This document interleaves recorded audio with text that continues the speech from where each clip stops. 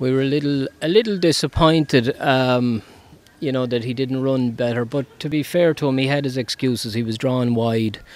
There was a bit of a lack of pace as well, I think.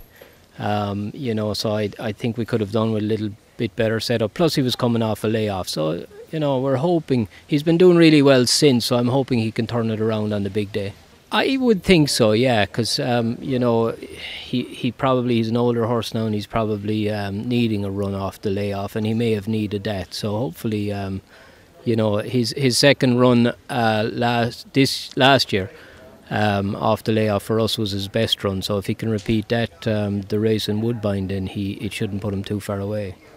Yeah, no, he's a cool horse. He's very straightforward. He hasn't missed a beat since he came out here. We kind of backed off of him ourselves at the end of last year, just because. But no, very straightforward and works away good. We worked him on the dirt the other day, and he actually worked pretty good on the dirt. So we were glad to see that. So he's doing well anyway, and that's all we can hope for.